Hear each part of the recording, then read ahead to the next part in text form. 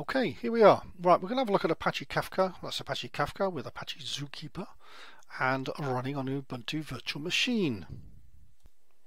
So we're going to go off and use Firefox or something suitable off to the internet and download some stuff in a moment. Just want to make sure that the environment that we're actually in is suitable. So what we're going to do is always put sudo in front, and we're going to have a look for it's the thing I'm looking for here is the Java environment. So let's have a look and see. Java 8 or 9. Yeah, we've got that's already there, so that's fine. If it wasn't, then what I would be doing is installing that and making sure I've got the right one that I need. Say an 8 Java runtime environment, and away we go, and that would install. It's there, so that's fine. There's some tidying up perhaps that's required, but there we go. This is the machine that I'm operating on, which is an Ubuntu machine.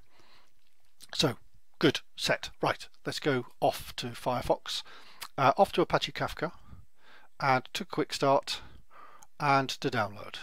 So I'm going to download from a suitable mirror. So pick up a mirror. I'm in the UK, so pick that one up and save that file. And there it is. It's starting to download. So I could go back a couple of clicks, maybe 3. Ooh, one too many. I'll go back into the quick start, and what you could find here is a link to Zookeeper. And that's Zookeeper. If you then go through getting started, there's a whole load of stuff you can read about through the learn about, and then download. Through download, you got another download, and from there we'll pick up the appropriate mirror.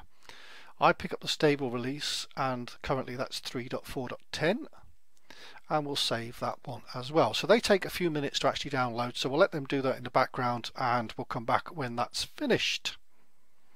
But let's just close that down out of the way, and we'll come back and have a look.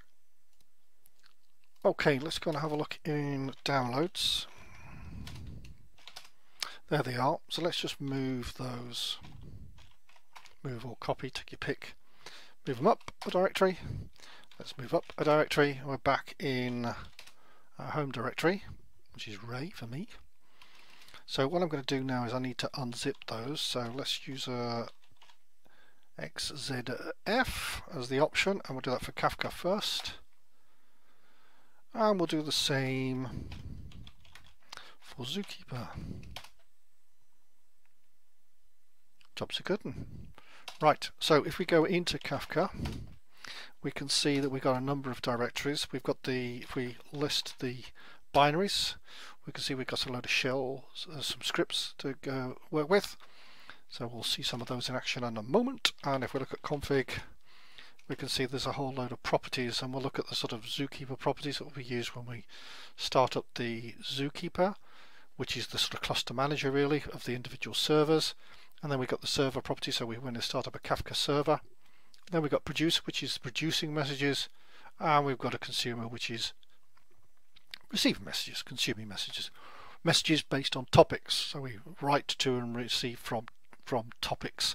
So that's going to be the sort of center point of this as we get into this. So the first things first, we're going to need to start. So let's just see where we are. So right, yeah, we're in the Kafka directory, that's correct, so that's good. So what we need to do is we need to, from the binaries, we need to pick up the Zookeeper, and it's the Zookeeper server, which we're starting effectively. So we need the start, and the parameter, the single parameter for this, which is the configuration file it's going to use, and of course that's the Zookeeper properties in the config directory. Let's just broaden that out so we can see that in the full, and there it is, and then hit return, and away it goes. So we're looking for this line here which says it started on the local host, and of course against port number 2181. Excellent. I'm just going to squeeze it up to the top half of the screen, and I'm going to bring in a second terminal, which will bring down into this space here, because this is where we can start the server. So check where we are. Right, let's move into Kafka, and it's executable it's the binary again, so that's where we're going to start. It's this time around, of course, it's the Kafka server that we're looking at starting, and again it's got a configuration file, as we saw, one of those properties, which is the server properties file, in that config folder. Oh look, and we can see the activity now going on. So all should be good. Now I need a producer, so what I've done is I've set up a couple of putty screens.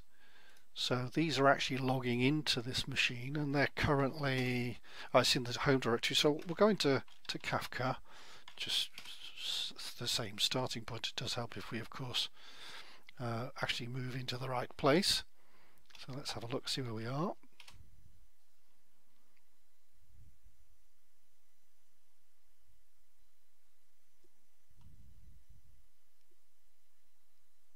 Right, there it is. So let's go into that. There we are. Right, so it does help if you're in the right place, as they say. So it's into /bin/ and this time, of course, what we're doing is we're starting the producer side of this. So again, it's against Kafka. So it's Kafka. It's the console producer. And this time what we're going to need is, against that is a broker list. Now there's only one in this broker list, it's the local host 9092 this time.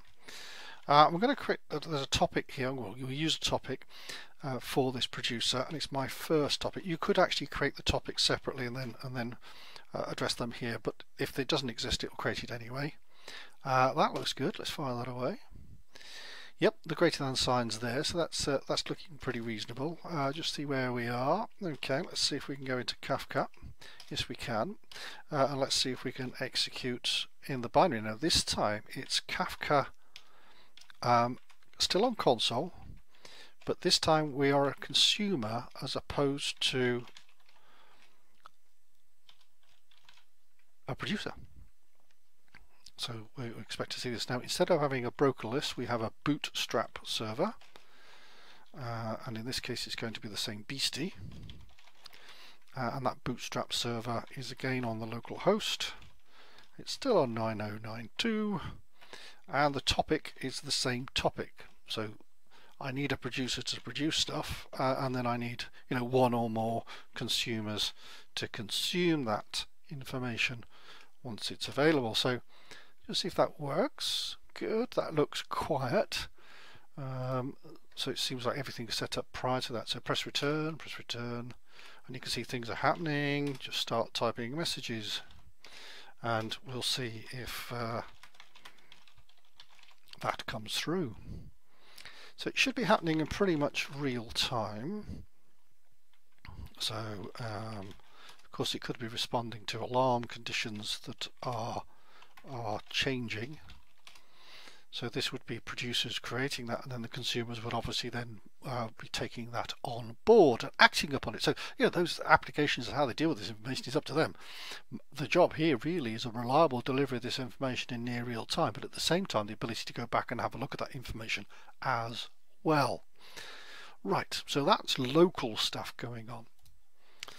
Right, let's try something slightly different on the consumer side. So that's what we started off with the bin kafka-console-consumer script, and then the bootstrap-server localhost 9092, and then the topic. And let's see what's in there in terms of what's in there in total. And let's see if we can pick up. And here we go. You can see the list now. This is all of the messages from the beginning through to the end. I put a few in a little bit later, sometime later, just to give some sort of reference. So we can start to see then the sort of build up of those messages back in time. So we could come in as a later consumer and actually pick up those records from the beginning, or in fact from a particular record number, because each one will actually be individually stamped with an incremental number. So we can go back to that time and then begin from there instead. We just happen to begin from the beginning.